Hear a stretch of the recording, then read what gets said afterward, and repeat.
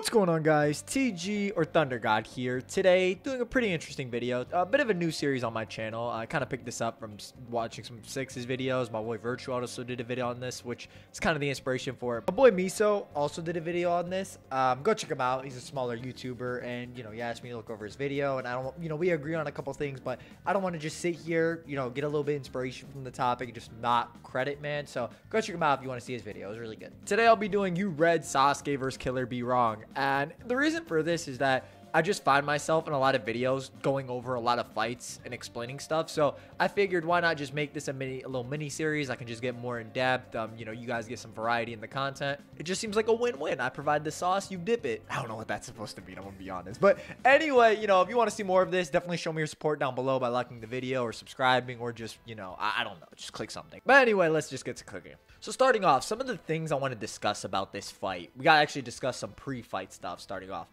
The main thing to note about Taka versus Killer Bee is that when you look at Sasuke specifically, he is physically weaker than Heavy Sasuke. Jugo notes this, that by the time of the end of the fight, Sasuke is shown to be quite affected physically, not having recovered from his battle with Itachi, along with having lost Orochimaru's curse mark, which people also don't mention, made it so Sasuke kind of had to revamp his fighting style. As the last 2 years or so, he had the curse mark incorporated into his fighting style with the use of partial transformation, or just like curse mark stage 2. And even though you could make an argument that the MS did boost his power, especially going off the data book statement that talks about with his MS, his stats are bound to grow even more, this is just really loose. So it's much more consistent to say he's weaker than physically with Heavy Sasuke, with potentially some stronger jutsu with his MS. So he's just a different fighter, weaker physically, different arsenal, a little bit. Something that people never point out as well with Killer Bee is that he actually gets done with a training session before him and Taka fight. And we actually see, like, during his training session, he's using the complete A-Tails form. So it wasn't somewhat of a light session, you can argue. B also notes that when he goes full A-Tails, it does drain his stamina. So you may actually be able to spin some level of fatigue on B's end, which may put a lot of feats on the Taka side into question. Now, we start out with Team Taka and Sasuke going into the fight with the mindset of capturing B. This in mind, we see Suigetsu get disarmed and matched in strength, with Jugo just blatantly getting taken down. Suigetsu noting B's ability to wield the Executioner's blade so smoothly is a sign of just his raw physical strength.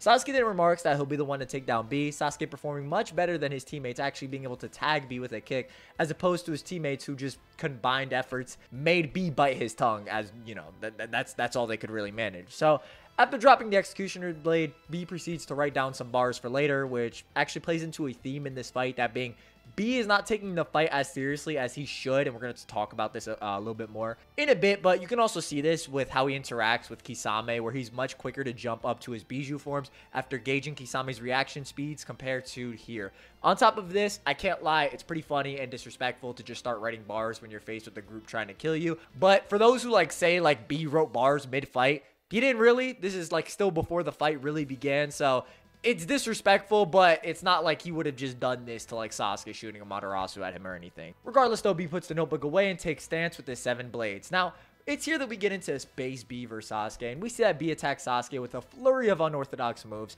with Suigetsu noting that he can barely read his line of attack. In the manga, actually, Sasuke does pretty well here, deflecting and parrying off B's onslaught while still being on a back foot, which does display that Sasuke is actually able to somewhat hold his own against B here. The anime makes this way different, as this isn't just B using a direct line of attack. It's actually just him flying around Sasuke and, actually getting multiple gashes on Sasuke throughout the duration of his flurry, compared to, again, in the manga, where he's performing well, but just, not instantly getting overwhelmed, or maybe to the same degree. And to say bro is getting sauced up in the anime is an understatement. I mean, look at this. Get rotated, flip the patty, bow, there go the mail. Bro is getting stun locked. He's out of subs. This is a combo. It's pretty bad. It's pretty bad what the anime does to him. So the way I perceive this showing is that B is just trying to use the same technique over and over. You can see by the repeated lines. Pushing Sasuke on the back foot due to the linear motion, attempting to break Sasuke's guard here, with Sasuke using his kinetic vision via the Sharingan to just parry off B's strikes. Essentially, just a mix of B's speed plus unorthodox attacks are enabling him to just dominate Sasuke like this, with Sasuke more so just, again, defending himself and just shaving off serious damage. But he does eventually just get blown back. After this point, Sasuke runs a Chidori in his blade in an attempt to shatter B's blade. Now, this is actually the first misplay of this fight that we'll see, and this is on Sasuke's part. There's a few points in this fight where Sasuke does certain options just strictly due to not knowing B had certain counters or abilities. you really can't fault Sasuke for this, but it's one of those things where it's just like, gathering intel and like not knowing your opponent's moves are part of like fights in Naruto. So, you know, this is one of those moments as B streams right on through his blade to counteract Sasuke's. It's here B that from a close range position just stabs Sasuke multiple times, which again showcases B's edge here. Now, Sasuke actually does avoid mortal injury here just from funneling Chidori throughout his body. After getting blown back, we actually see that Sasuke still able to perceive B throwing his arm up to block B's sword, with Suigetsu intercepting. Now, Sasuke then uses Chidori to cancel out B's right on blade, using what he just saw against B, with Jugo slamming B from the side. Kerin then heals Sasuke, with Suigetsu noting that the three of them have to attack B as if they were trying to kill him. So any restrictions have to be taken off due to B's strength. So any arguments holding back, just toss them, obviously. Pretty self-explanatory, it's stated. The manga cuts away for a time, and we come back to this fight. Everyone's in different locations, so some fighting did happen off screen. And we actually see that B is actively engaging Sasuke, Suigetsu, and Jugo, and just not getting overwhelmed in any capacity, which just supports B being above the three individually, which, I mean, nobody really disputed, but again, right, Sasuke's the strongest member here, and even he with a mixture of, like, stats and Sharingan precog was able to, like, shave off B's assault, being purely put on the back end. So again, this shouldn't really be too much of a surprise. Now, again, this is one of those moments where the anime just kind of changes this. The anime makes this so much worse as B is just, instead of like it just being this short, like back to the mid-fight cutscene, B is just absolutely ragdolling the entirety of Taka. I mean, it's absolute domination, man. He's even grabbing Sasuke's Chidori and beating him up after comboing Suigetsu and Jugo. Who has performed this type of feat? Itachi and Ishiki. And what do both of those have in common? Just being undeniable tiers above Sasuke. And this gets so much worse if you're under the interpretation Chidori amp speed. So yeah, the anime definitely makes B look way more godly here. Whereas in the manga, again, you can imply like none of them were able to overwhelm him. So even together with like teamwork bonus or whatever you want to call it, didn't really make too much of a difference. After catching B using hydrification, Sasuke tags him with the Chidori. And by the way, this is probably boosted due to B just being wet.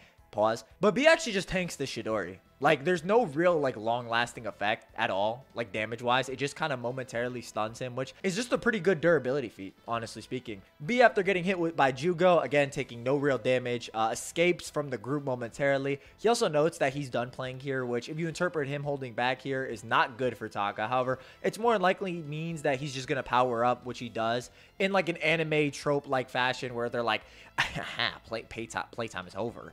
You know, kind of like that thing. B also calls Taka puny, so from what we know so far, he just really hasn't given them a reason to respect their strength. We then see Jugo launch Sasuke straight at B's location, with B donning his version 1 cloak, aiming a Lariat at Sasuke. Now, there's a couple things I want to note here. We see Sasuke use his Sharingan to evade B's Lariat, with B noting he's the first to dodge his 8-Tails form since his brother. We're going to come back to this later. The anime and manga differ here, as in the manga, Sasuke taps B's head to maneuver himself out the way, whereas the anime, Sasuke just straight up does like a barrel roll and just dodges B completely. So the anime here actually switches up and favors Sasuke in this situation, as being forced to propel yourself off of someone's head using established momentum to dodge versus just straight up dodging somebody via doing flips just over them, not even needing to make contact, are two very different things, with the latter being way more impressive. Now, we already established that base B was already dominant against Sasuke in the speed category, so why does Sasuke do well here? Well, despite B actually having a speed increase when he uses the Lariat, he moves in a linear fashion, with Sasuke noting this. This is why Sasuke was able to dodge B. It's a mixture of B being farther away, plus moving linearly, plus Sasuke being able to perceive this linear attack, which allowed Sasuke to put himself in a position where he could propel himself off of B's head. This also makes it that this isn't really a standard feat and more of an aim dodging feat.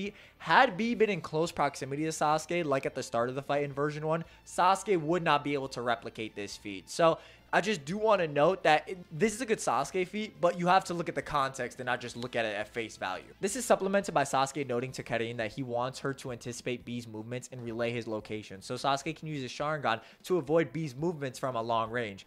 An interesting side note that I've mentioned before, but B probably made his regular fighting style extremely unorthodox and hard to read due to his version 1 and 2 forms being extremely linear in the movements, as B in those forms predominantly attacks with lariats, so they just juxtapose one another. One is unorthodox, the other forms, while gaining speed and power, lose all the sporadic movements that throw their opponents off and are difficult to read in favor of a more linear, hard-hitting moves.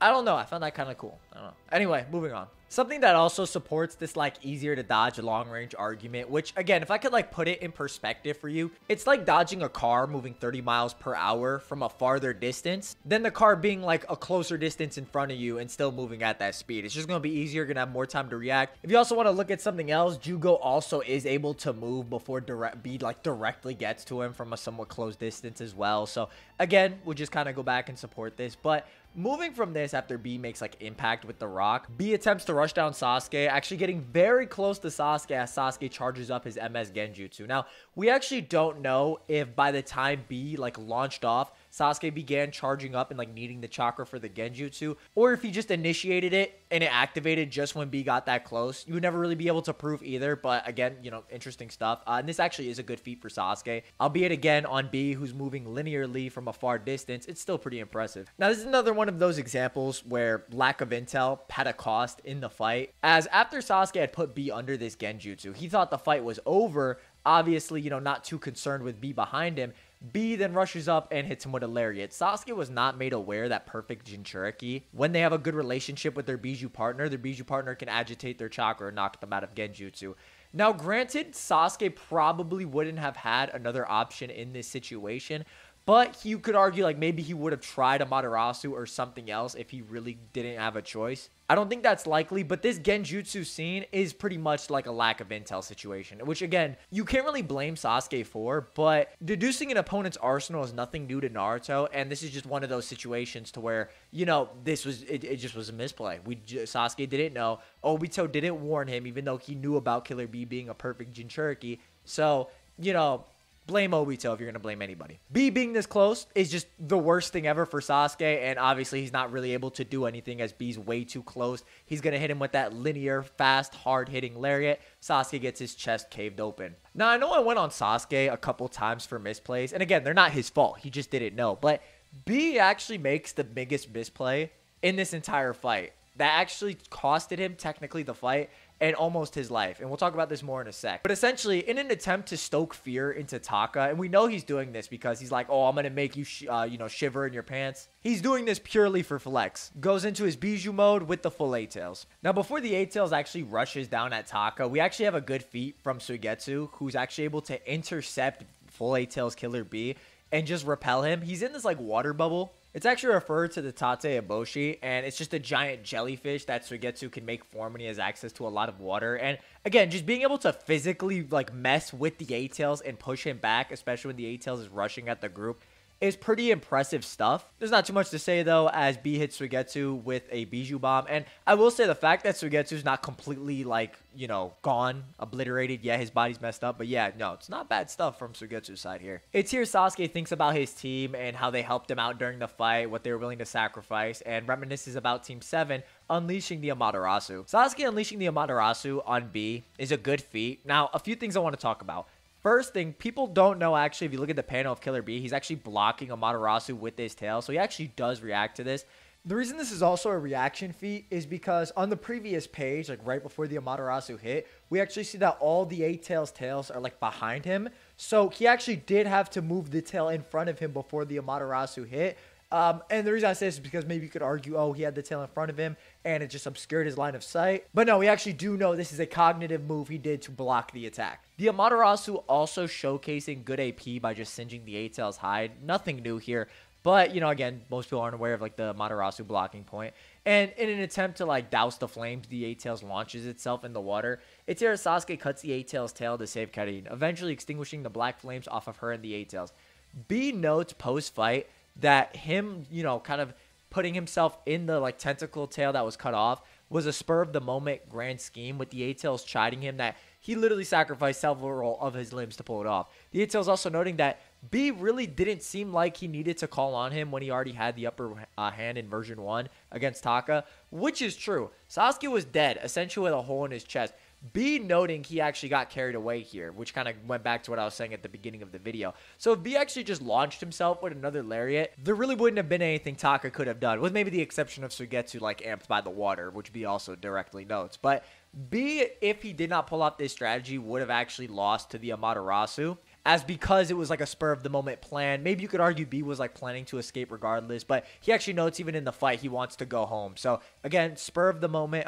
I also do want to make a note that B is actually capable of cutting off his own tail and doing this solo. He does it against Madara when he's getting sealed in the ghetto statue, but it's likely B learned to do this from this experience. So I wouldn't just say like he could have done this. So B actually misplayed by just making himself a completely bigger target, as if he kept in version 1, he could have just like removed the chakra that was burning similar to Naruto in the Final Valley, or just blocked it with like an 8-tails tentacle with like partial transformation and just cut that off. So he really did not need to go full 8-tails here, but he also notes it. He was winning. I got carried away. You know, he did all this to flex, and again, it almost lost him the fight. So B actually did make a pretty big misplay here, and it was really good on Sasuke for capitalizing it. And, you know, Sasuke didn't know that B was going to obviously separate into the tentacle. Again, he's working off such limited information that Obito gave him. So if I had to say, though, I would say Sasuke's misplays are less his fault, as he was making misplays due to lack of information, whereas B's misplay was just strictly for flex. So Sasuke fought the best fight he could have, whereas B just kind of like played around too much, did all this stuff, which just led to him almost losing, if that makes sense. Something else I want to note post-fight that not too many people like know or discuss is that when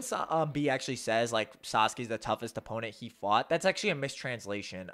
The anime makes it a point to correct this.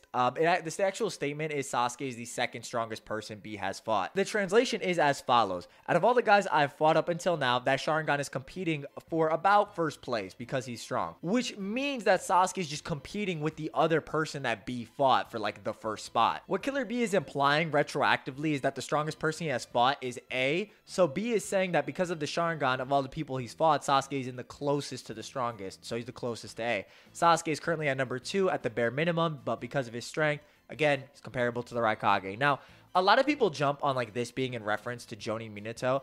I'm of the opinion he's strictly comparing Sasuke to his brother. I say this for a couple reasons. Not only does B directly compare Sasuke to the Raikage, but something interesting is that Hachibi makes a note to B that shinobi times are changing soon from like Sasuke's display of strength against him. Now, if you fast forward to the Raikage fight, Sasuke fights against the Raikage, and C actually makes a similar statement after seeing Sasuke perform extremely well against the Raikage. Makes a note that after performing well against the Raikage, he believes that Sasuke actually could have captured B. It makes a similar note that Hachibi made, talking about shinobi progress is still occurring in our shinobi world. Both respect Sasuke's strength and acknowledge that he did well in his fight with both combatants. And because he's so young and did so well, it means that shinobi are probably still evolving, which again, the implication here is it's pretty direct. Like, you can't really miss it. The main thing people get stuck up on is that B technically fights Jonin Minato, but Minato's been dead for 16 years, and B in his own mind might not even classify himself as even having fought Minato directly, as we don't know any of the encounters they had following this. The Raikage is more so the one who directly combated Minato. Even if you look at the statement with Minato crossing blades with A and B, with it being discussed that their military forces were mutually recognized, we have no idea B's involvement. He doesn't really make a note of it. He's never compared to Minato like this rivalry. It's always been the Raikage who's directly confronted him. B could have just sat back and let the Raikage fight, or B in his own mind just doesn't classify himself as having a proper fight with Minato. So it's for these reasons that I just generally look at this statement as in reference to the Raikage, which again is pretty high praise, honestly speaking. Now, what do I generally make of this entire fight? Well, I think a lot of people just downplay Sasuke's performance, as he actually does have to have a certain amount of relativity to actually be able to parry off and shave off a lot of B's attacks, even with like the added bonuses that I talked before with like the fighting styles. Do I think Sasuke would have beat B 1v1? No. Even if he had intel and you gave him like a perfect fight, you would have to argue that he leads with the Amaterasu, and then B would just do what I described earlier. And if you're going to give Sasuke like hypothetical intel, as I saw some people arguing they do, then just give B like intel on Amaterasu and make it fair. So again, right? B generally really didn't have a reason to transform. He was very dominant in that fight. I think that's clear. And I'll say this, I think a lot of people miss the nuance of this fight, as it's one of my favorite Naruto fights. And the reason for that is that you actually get to see a team work and function like with their intended purposes. Like Karin's the healer. You get to see support. Sasuke the focal point. He's obviously the strongest member. He does the best against B. It takes into account character oversight and continues what a lot of mid-Shippuden fights do, which is just scoping out intel over and over throughout the duration of your fight in order to lead to like a win condition after concluding everything your enemy has. This fight also takes into account fighting style, elemental matchups. There's so much nuance to this fight, and it's just so satisfying seeing Sasuke and his team actually work as a team against an opponent they cannot defeat individually.